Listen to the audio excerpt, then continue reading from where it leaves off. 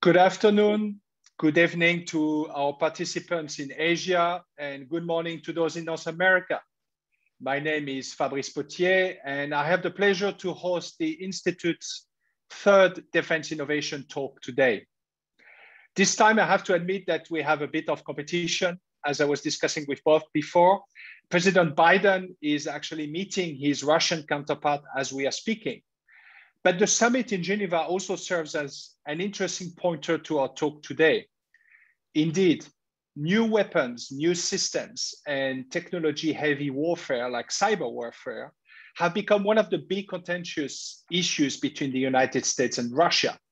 This reminds us that now, more than ever, disruptive and emerging technologies are at the very center of the global power competitions.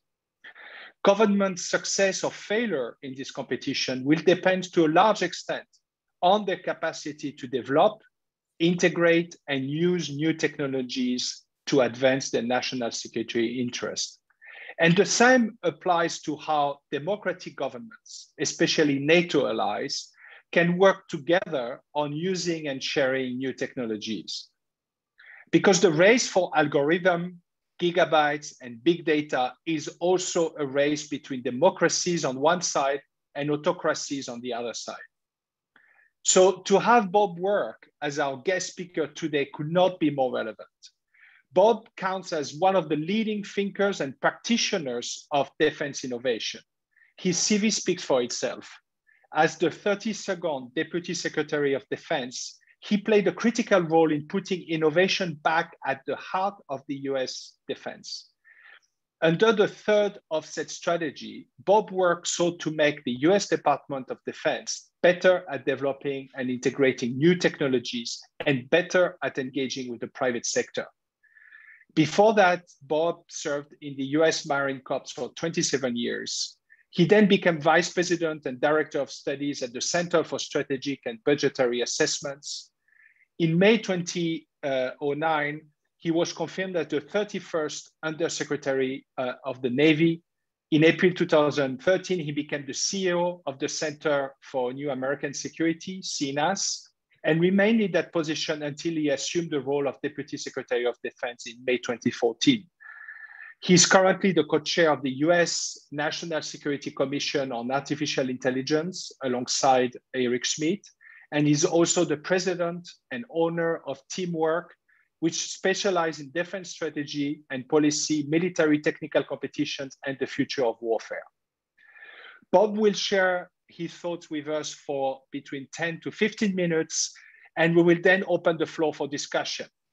Please send your questions with your name and affiliation. As you know, Zoom does not always indicate those automatically. Bob, it is my pleasure to welcome you today. Over to you. Thank you, Fabrice, for that kind introduction, and it's great to be here with you today. A revolution in war occurs when there is a discontinuous change in the character or conduct of warfare that renders old ways or the existing ways of warfare either subordinate or obsolete. And they generally arrive with a major shift in the strategic balance of power. Desert Storm in 1990 was what Revolutionary War theorists refer to as a defining battle, in that it demonstrated or gave a hint of how this revolution was going to occur, and everyone kind of understood what happened. And it was the combination of guided weapons and the battle networks that employ them. Most unguided weapons miss their targets, and the miss distance increases rapidly over range. So as a result, you have to have giant salvos, or you have to put 1,000 bombers over Schweinfurt to achieve a target hit. Collateral damage was just a fact of warfare. Guided weapons would correct their trajectory and hit their target or close enough to achieve effects on target. And that accuracy was independent of range. A Tomahawk land attack missile is as accurate at 1,000 nautical miles as it is at 100 nautical miles. So that was a change in and of itself. Instead of firing large salvos, you could fire small salvos. Instead of sending 10 airplanes out to drop bombs to attack a single bridge, you could send 10 airplanes out to attack 10 separate bridges. Now, if you have accuracy independent of range, you want to be able to exploit that. And the only way you can do that is to have a battle network. That's the US term of art.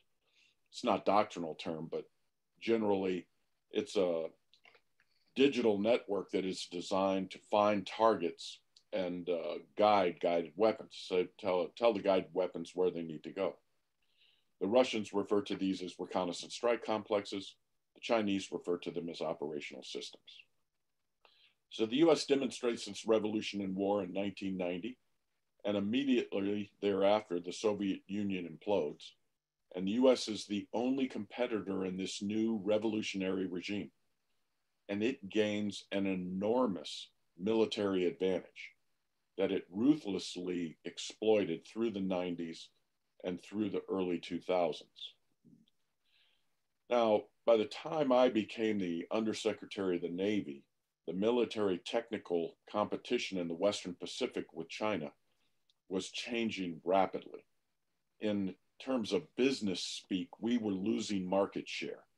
The Chinese were becoming as good in this new revolutionary regime as the United States, and they were rapidly trying to achieve military technical parity. And that is a major problem for a country like the United States, which has to project power across broad oceans. And the shorthand definition of what the Chinese and the Russians were doing were called anti-access area denial networks. They were using their guided munitions and their battle networks to keep US forces at bay. So when I was nominated for the Deputy Secretary of Defense, I knew that the department needed to start thinking about this problem in a more coherent way. I talked at length with Secretary of Defense Chuck Hagel at the time, and Secretary of Defense Hagel decided to announce what he termed the Defense Innovation Initiative, and that was in November 2014. It was an explicit response to this developing situation where all of the great power competitors were achieving rough military technical parity in the new means of war. And it was causing the US a lot of problems in its military planning. So Secretary Hagel said, we have to jumpstart innovation. We've been at the top of our game for essentially 25 years. And a lot of our habits have been ingrained. And the only way to break those habits is to really change the rules of the game. And so he asked me to put together the Defense Innovation Initiative. And with the help of a lot of people, we finally decided on 7 lines of effort to really jumpstart innovation in the Department of Defense. The first one was to develop strategies for a long-term strategic competition with great powers. The Defense Innovation Initiative wasn't about winning a war, it was about preventing a war. And so the first was a strategy. He said, look, I want to have a clear break with a post-Cold War defense strategies, one that assumes military technical superiority, and I want now to assume military technical parity. And what does that mean in a long-term strategic competition? So we started to work on those, and they were actually completed, but they came too late in the Obama administration to make any mark at all. They were never published. So the 2018 National Defense Strategy is best thought of as the end result of this line of effort. The second thing was to develop new operational concepts and organizational constructs for military advantage. One of the key things to trigger innovation in a military organization is to say, okay, this is a new operational problem that you have to solve. And the military looks at it and says, wow, the old ways of doing business and our old organizations can't solve this problem. So we're going to have to change. So the DII understood that these would be a key driving force behind military innovation. And they led to a whole bunch of different ideas at the time that were just nascent. The Navy's the Navy's distributed maritime operations, the Marine Corps' advanced expeditionary advanced base operations, the Army's multi-domain operations, later multi-domain battle, and ultimately combined joint all-domain command and control. It also started a thing called the Russia Strategic Initiative, and that was based on the highly successful China Strategic Initiative, which was established by Indo-Pacific Command. And what that was is it combined intelligence officers, operators, and they really tried to dive into the record to understand both Chinese and Russian military thinking and what their plans might be if they decided to take on the United States and its allies. And so those started and continue to this day. Now, the third line of effort was a competitive strategy to preserve and widen technological superiority. This is from business speak. Competitive strategy is a long-term action plan of a company which is directed to gain competitive advantage over its rivals after evaluating their strengths, weaknesses, opportunities, and threats in the industry, comparing their own, and coming up with a strategy to redress them. A lot of people didn't understand this. A lot of people would come up to me and say, well, the third offset strategy isn't a strategy. I say, of course it is. It's a competitive strategy. It's not a military or grand strategy. That was the focus of line of effort 1. So if you want a strategy, look to the National Defense Strategy of 2018.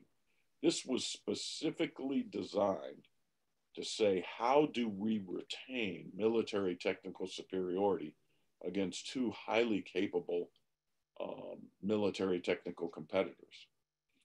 And this led to the third offset strategy. So the third offset strategy was just one of 7 lines of effort to try to spark innovation in the Department of Defense. In hindsight, third offset strategy became shorthand for the whole Defense Innovation Initiative, and that was unfortunate because it made it sound like the whole thing was just about technology, which it wasn't at all. The fourth line of effort was to expand wargaming and experimentation. Wargaming, we would take the operational concepts that the services were developing, we'd wargame them, and we'd experiment with them, and we would try to figure out which ones seemed to be the most fruitful to explore. To spur this along, we had what we call the Wargaming Incentive Fund. And what happened was this was in the time of sequestration, and the services really didn't have a lot of resources, and they had cut a lot of their wargaming initiatives. So we created a fund at the Office of Secretary of Defense level. And if the services came and said, hey, we would like to do a war game which explores distributed maritime operations in the Western Pacific against the Chinese, we would fund it for them. And that was later expanded to include a warfighting incentive fund, which would do the same thing for field experiments designed to test new operational concepts. Both of those turned out to be pretty successful. The next line of effort was to improve capability information management. In a long-term competition like this, sometimes you develop capabilities and you would like to reveal them to competitors to strengthen deterrence. Other times you want to conceal these capabilities from your rivals in hopes of securing a warfighting advantage should deterrence fail. This is exactly what the US did with stealth in the Cold War. The US never revealed the stealth aircraft until 1989 during the invasion of Panama. A lot of people were talking about it, but we never explicitly talked about it. The Department of Defense never did. And the hope was that if war came with the Soviet Union, that it would provide us with a warfighting advantage in the early part of the war, and maybe one that would be decisive. But other times we would reveal capabilities in the hopes of deterring adversaries. The next line of effort was to improve DoD-IC integration. Over the course from 1990 to about 2014, when I became the deputy, the IC really focused on the fights in the Middle East. They had cut analysts for Russia. They had cut analysts for China. They weren't really spending a lot of time trying to figure out, okay, what are Chinese war plans? What are Russian war plans?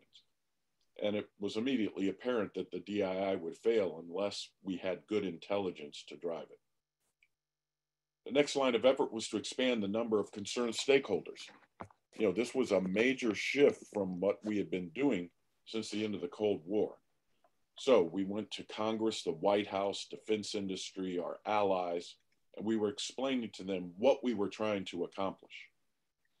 This led to a thing called the overmatch brief, which was, in a pictorial way, showed what was happening vis-a-vis our competitors, China and Russia. And it was designed to let people understand, wow, this is really a different environment. Those were the original 7. And I think they were quite successful in triggering a wide variety of different innovation efforts. And then when Secretary Ash Carter became the Secretary of Defense, he added a 8th line of effort. Essentially, what he was in Silicon Valley for the year between he was the deputy and came back as the secretary. And he said, wow, a lot of the most fruitful advances in technology are dual use technologies that are being driven by the commercial sector. So we have to plug in with them, and we have to plug in with them a lot better than we have in the past.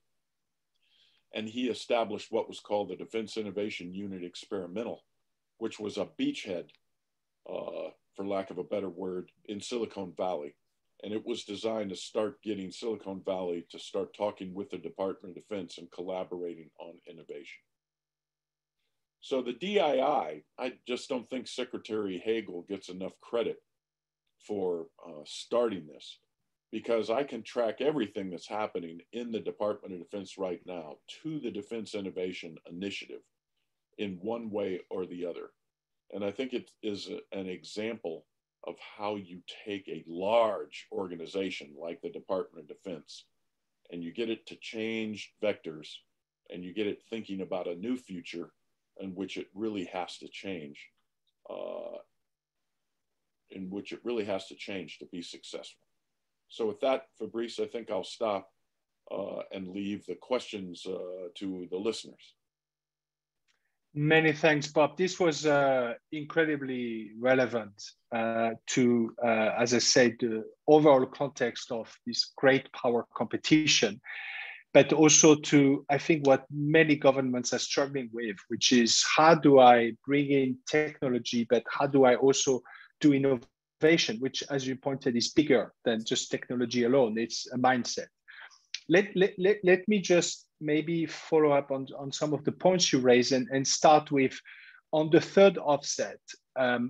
What will you say are the most significant obstacles that you faced when you brought the third offset, both in the Department of Defense, but more broadly in the US government to try to bring that innovation mindset?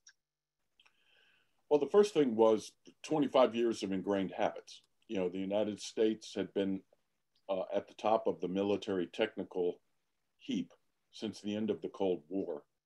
And it didn't really have to worry about rogue regional powers. If the US established a battle network, the outcome was pretty much assured. And the second thing was we had been in these grinding wars at that time for 14 years in the Middle East. And that's what the services were really focused on. How do you fight against violent extremists? How do you knock down their networks? How do you try to improve conditions to suppress insurgencies and violent extremists? And that was clearly the focus of the department. It was the operational mindset.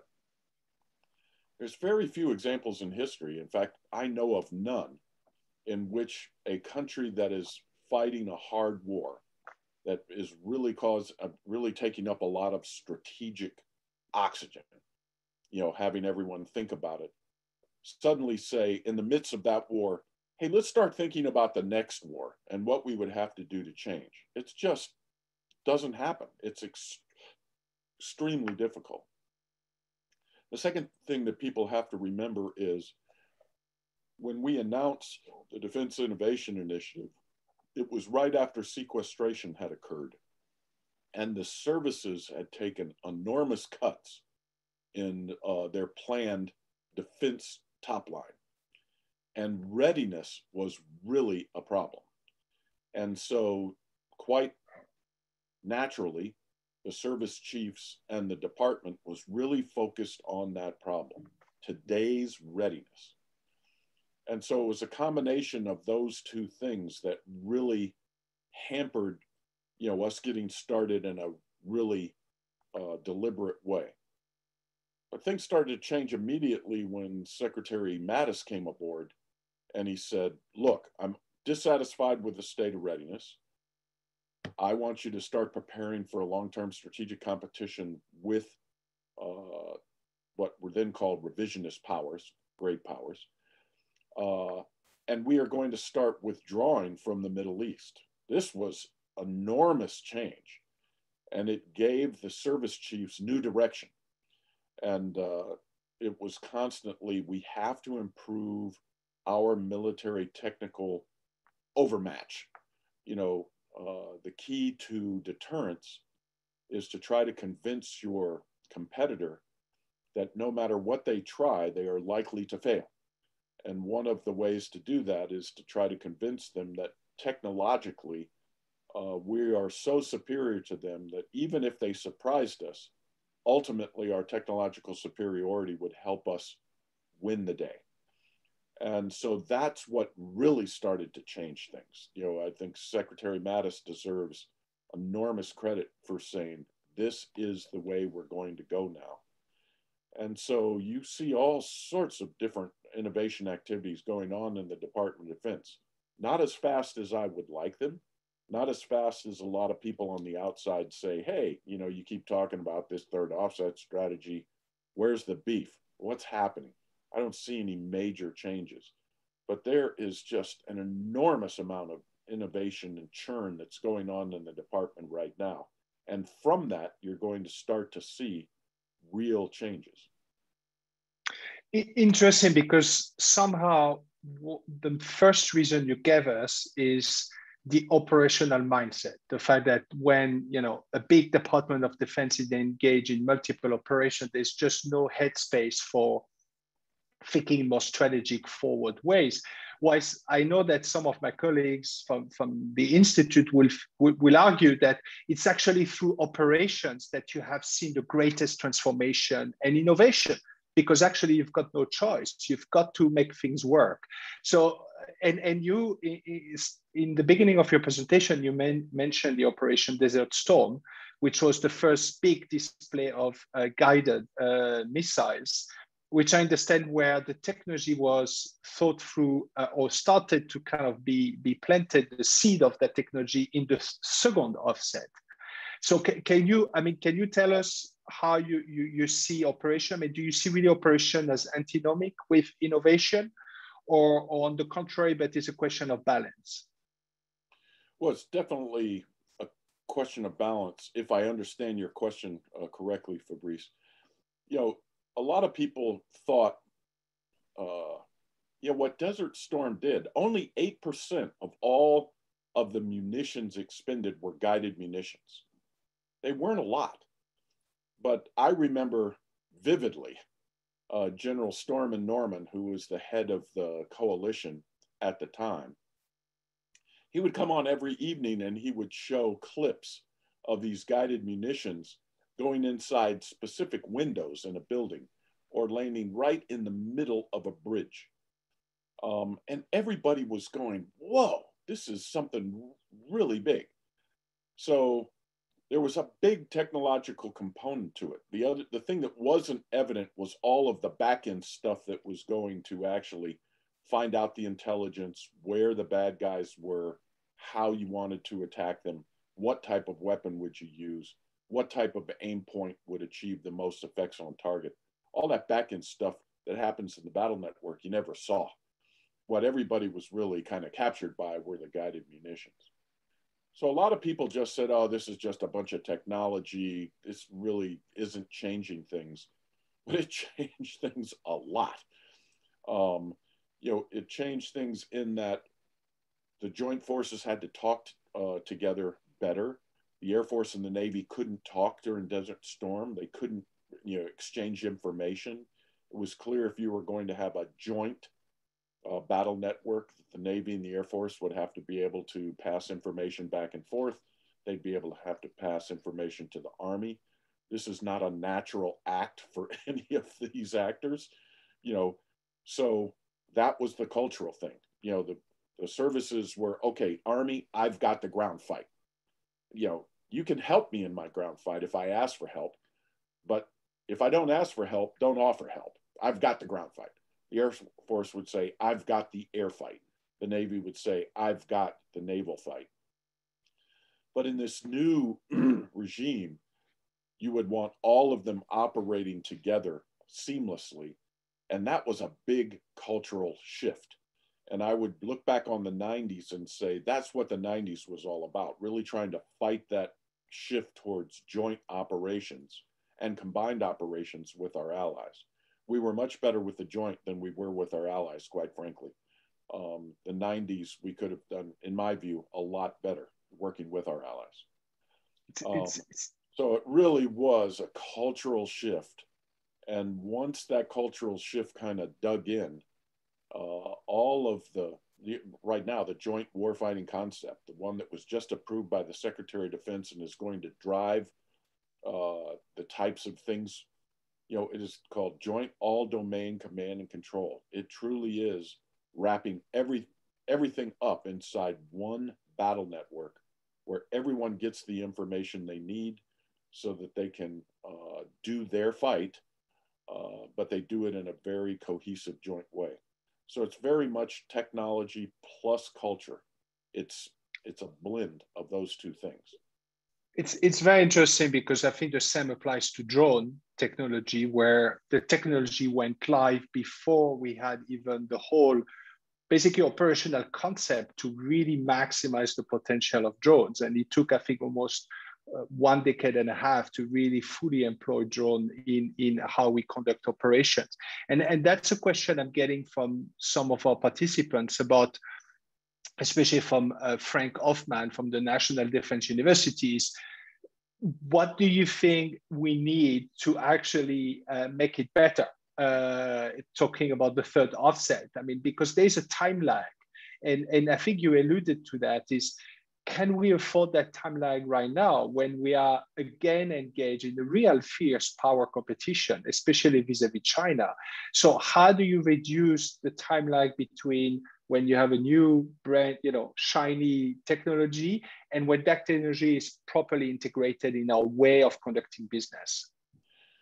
Well, remember, the third offset was conceived within the framework of the Defense Innovation Initiative, which was all based on a long-term strategic competition with China and Russia.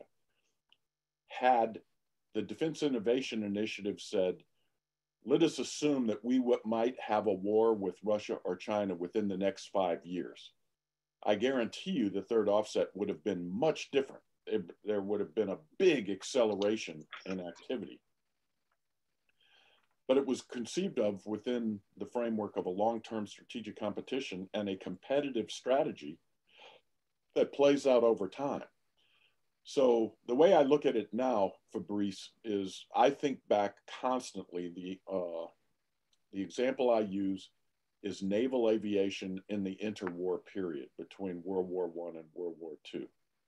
Everyone knew that aviation was going to have some impact on naval operations. But there was a huge debate going on what that impact might be. There was one school of thought that said aviation would just serve as the scouting unit for the battle line.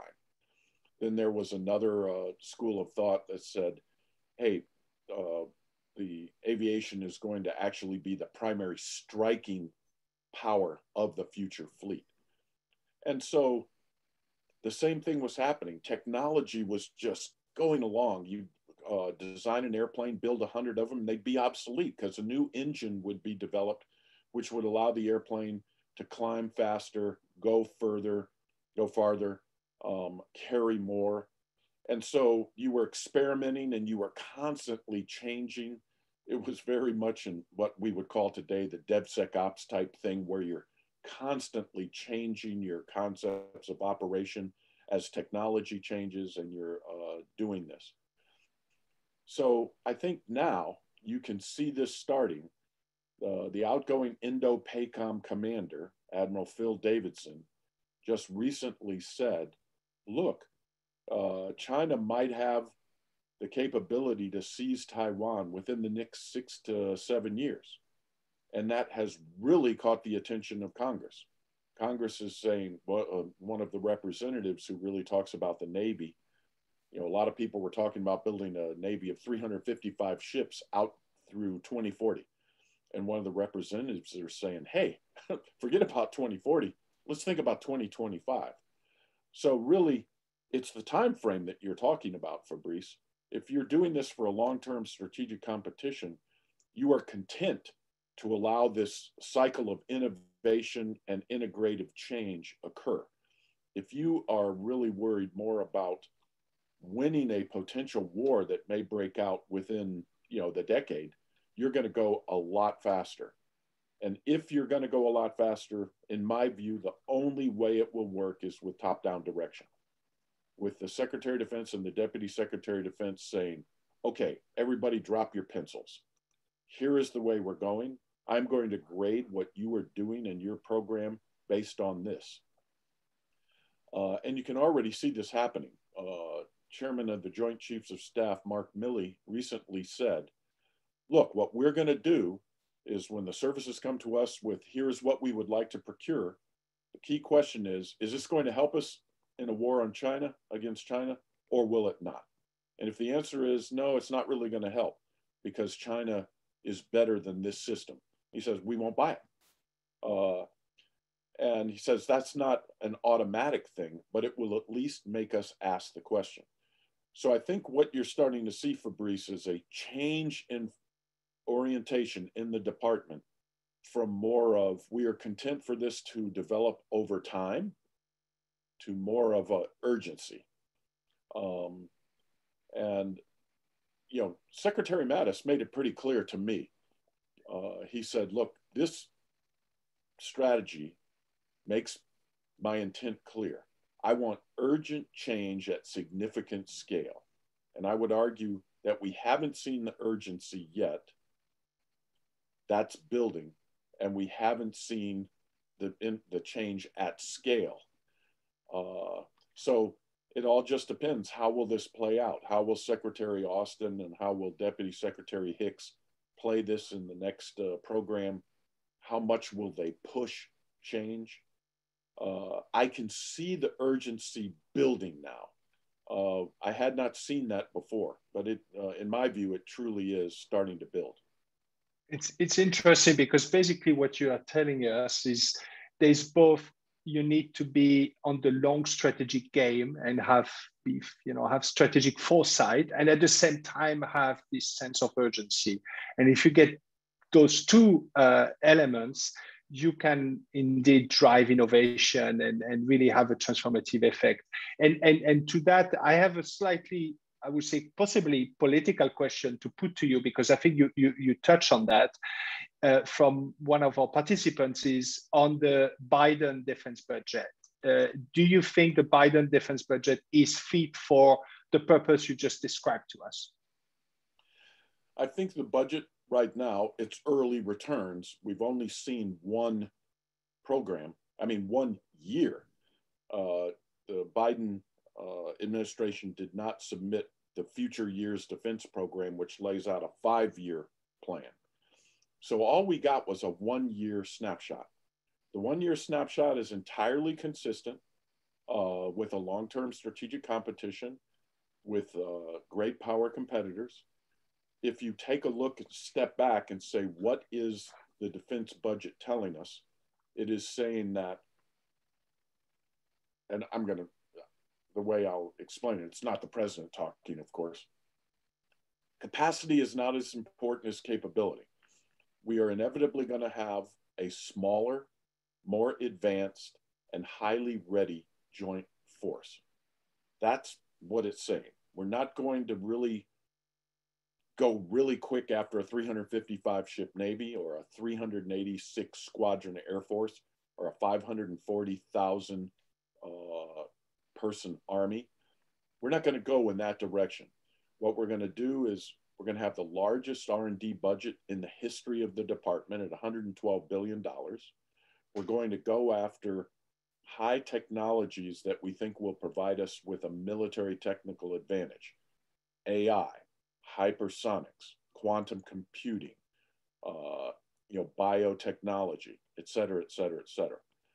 So it is very consistent. It's saying we're going to go for a smaller joint force. It's going to be more advanced and it's going to be more ready. The more ready is important for the deterrence aspect, being able to fight if a war breaks out.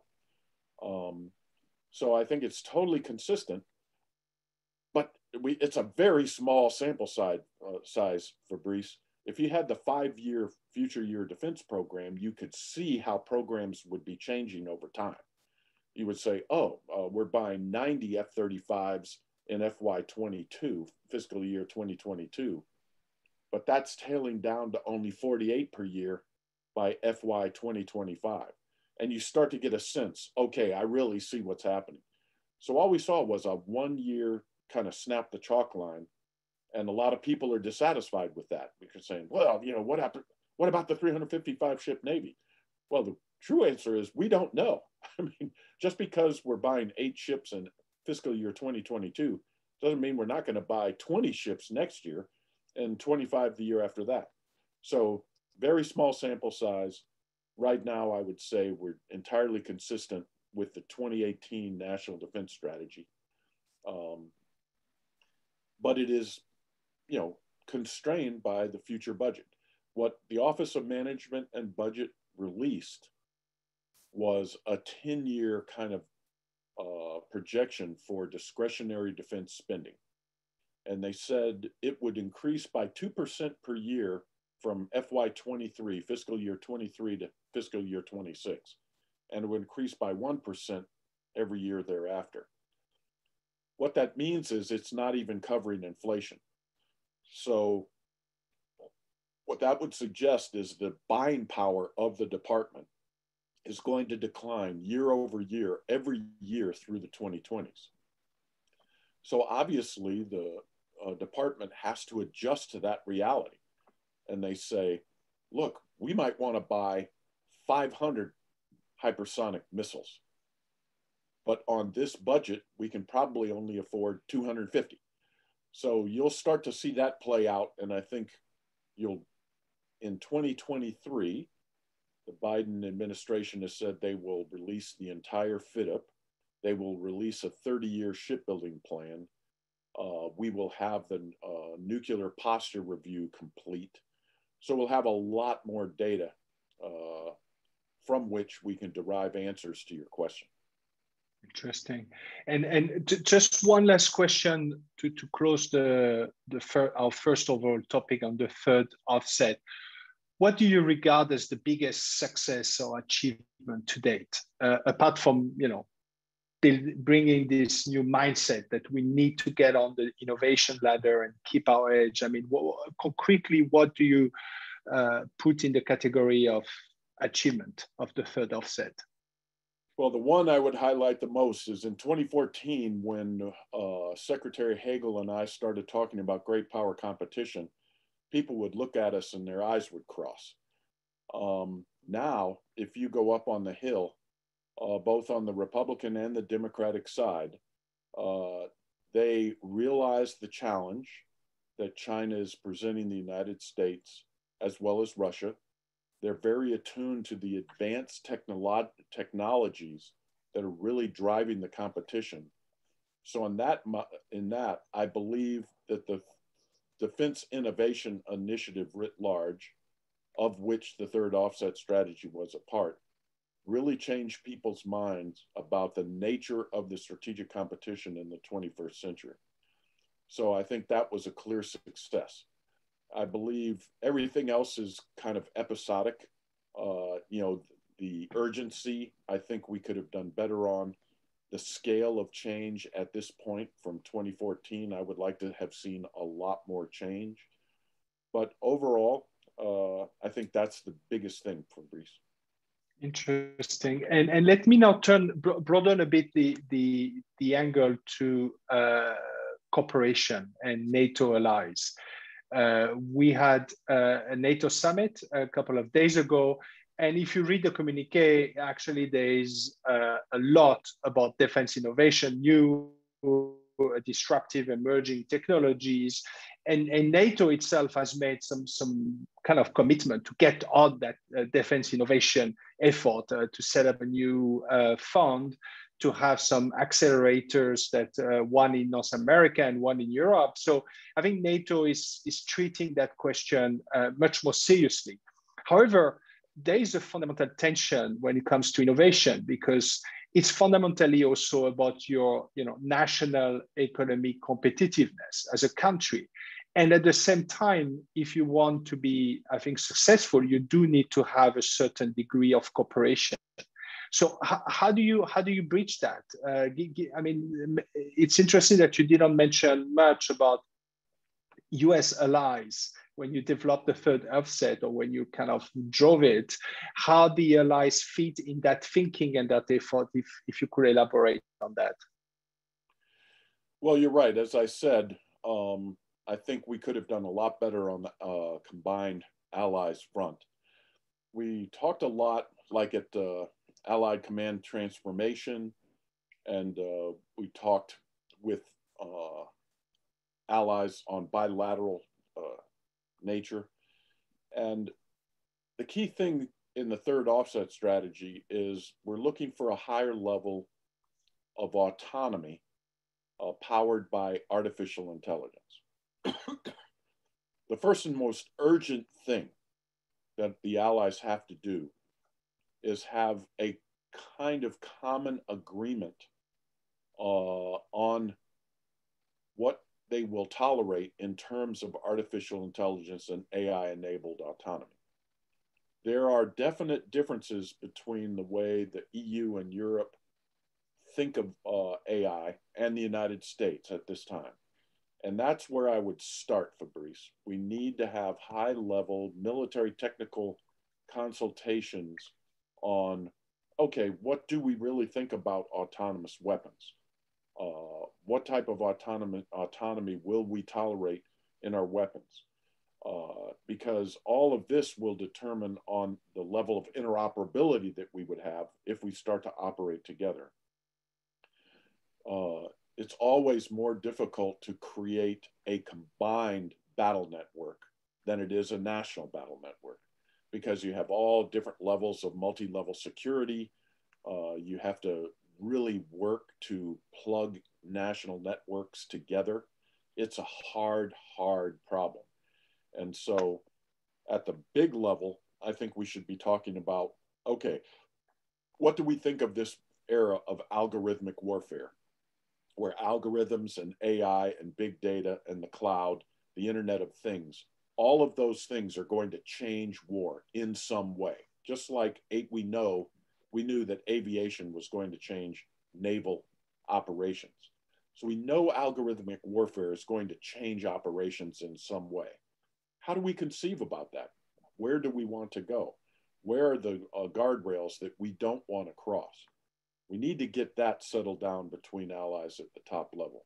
And then we start to have real detailed technical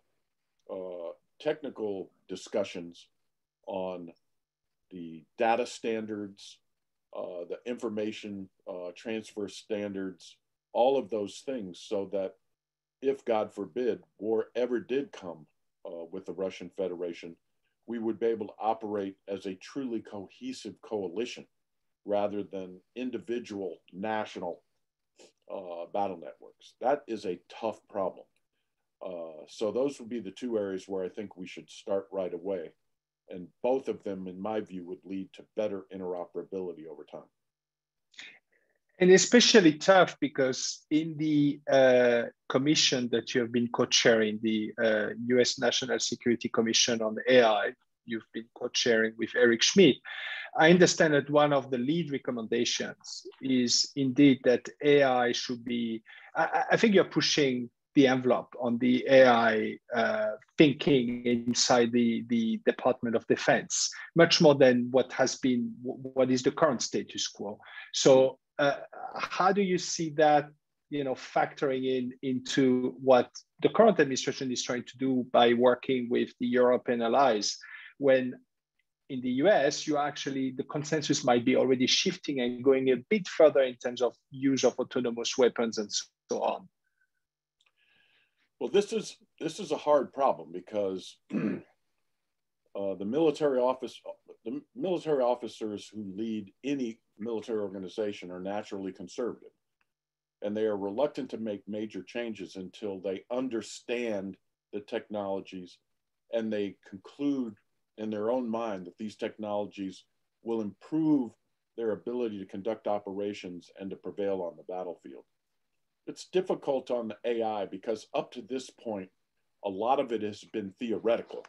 We don't have a lot of applications that we can actually show to warfighters and say, look, this is going to improve the way that you operate. Now, it was real easy in the second offset because you would go to an officer and say, hey, how would you like to have weapons that reliably hit within 10 feet of the target, regardless of range? And it would take 1 second for the military officer to say, I want some of that. Give me some of that. That sounds really good. And it's difficult for us to come to them and say, look, this AI-enabled application is going to really change things. But we know that the AI applications are going to change things just by what's happening in the commercial world and how rapidly things have changed in computer vision and how rapidly things have changed in natural language processing and how things have changed in predictive indications and warning. There are just all sorts of changes going on. But until we have experiments which validate and verify how these systems will work repeatedly so that the commander has a good idea of what they will do on the battlefield if the commander decides to employ them. And then we would do field exercises in which the whole force starts to see how these things operate. And at that point, once you get an understanding within the service how things are going to change, things really start to happen a lot faster. There's just recently an experiment in which an AI decision aid was used in a series of 30 war games. And the war games were against two, the blue force friendly, the red force bad guys. Statistically, they were designed so that they had military technical parity and had an equal chance of winning in a straight, stochastic model. Bump, chunk, chunk, chunk, chunk, chunk. These guys win this one, these guys win other ones. And what they did, it was very, very interesting. They took a bunch of players that had an average experience level of 9 years in the military. So let's call them senior captains, junior majors. And they played them against military officers that had 29 years average military experience. So these are most likely colonels or maybe even brigadier generals. But they gave the inexperienced players an AI tool that would recommend to them courses of action. The AI tool wasn't directing the fight. It was recommending course of action to what were called centaur players. And it turned out in the 30 games, I think the final score was 16-14. And you look at that and you say, wait a second, what has happened? A whole bunch of inexperienced players working with AI essentially fought a whole bunch of experienced players to a draw. To me, that's pretty damn significant. Because the Chinese always write about, look, the United States has a lot more operational experience than we do.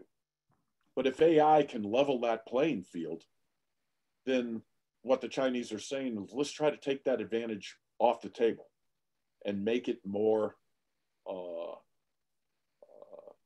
fair for us and make it more likely that we can win. Now, the thing that they used in the game was really clunky. You know, it was just, it has a lot of work to go, but it gives you an idea. It gives you an idea of the whole idea of the third offset, by the way, was making humans better. We referred to it as human machine collaboration, which was autonomy in software, which would make predictions and give the predictions to the humans, and the humans would use them to make better, faster, more relevant decisions. And then human machine combat teaming, in which manned platforms would operate together with unmanned platforms to conduct operations that they couldn't have conducted in the past. So it was really all about empowering the human, not turning everything over to the machine. And so I think a lot of people worry that, you know, the third offset was all about creating Terminators and Skynet. And that was as far from the truth as you could possibly be. This was really trying to empower warfighters, human warfighters, to do better on the battlefield. You usefully brought up China, and that was something I wanted to touch on before we close this very interesting talk and discussion.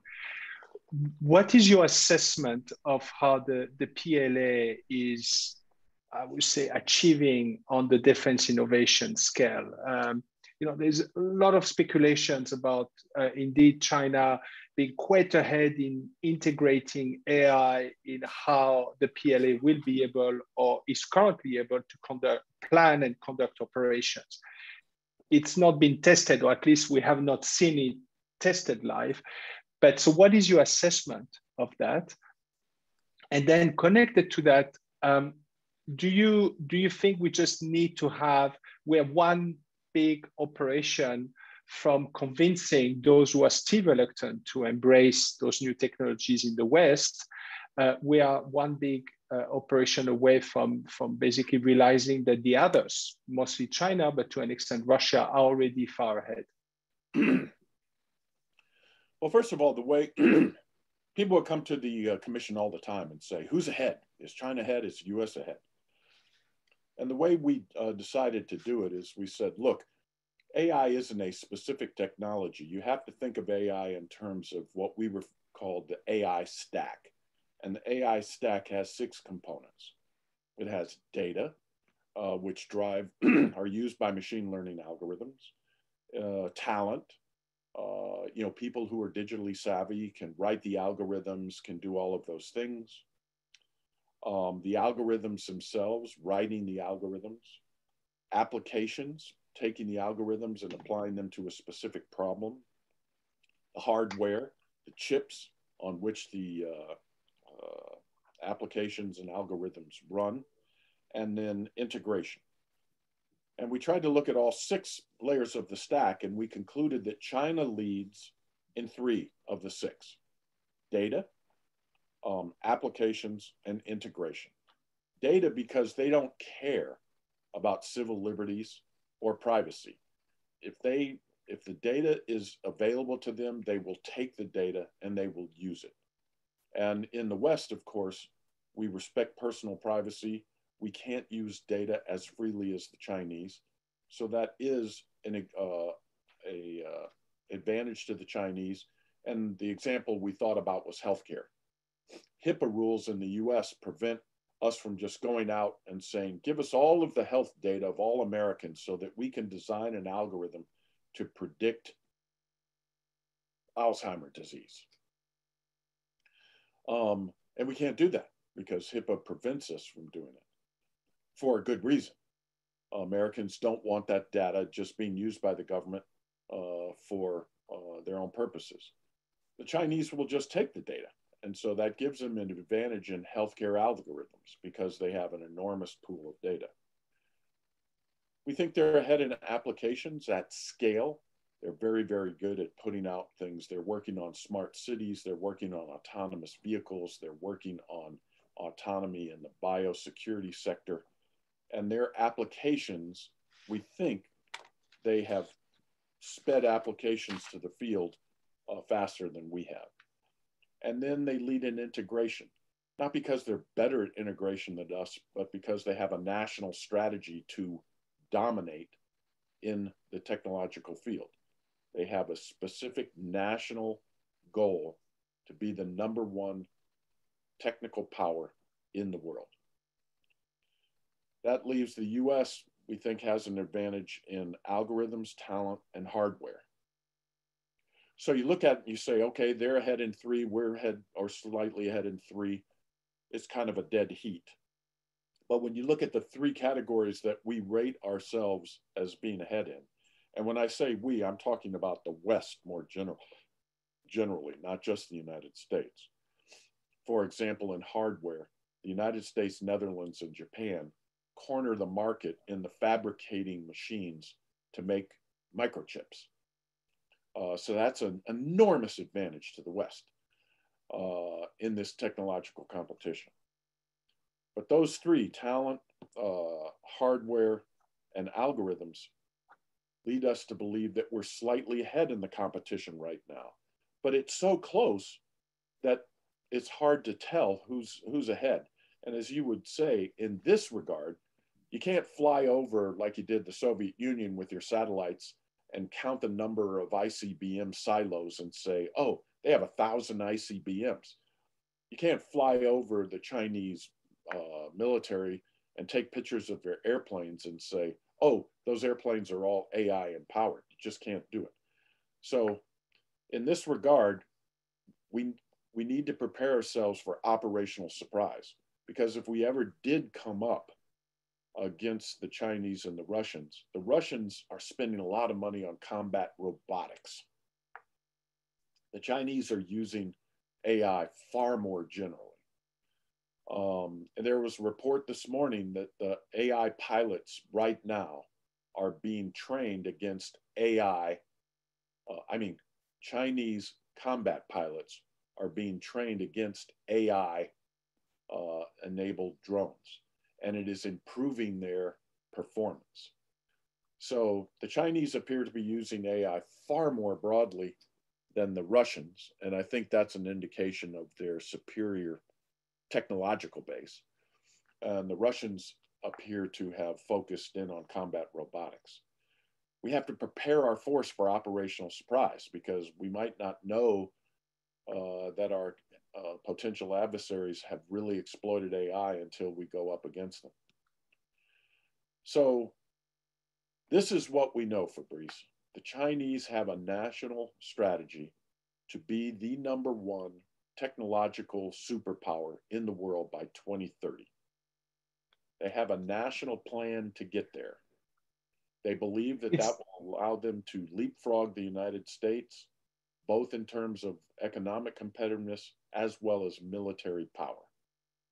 They've spent 1.5 trillion conservatively so far to get to where they want to go. The United States and the West more broadly do not have a national strategy to win that technical competition. That's what we concluded in the commission. We are clearly able to win this competition if we embrace the competition and go after it. But right now, as I said, the US and the West are simply being outcompeted by the Chinese in particular in this technical competition.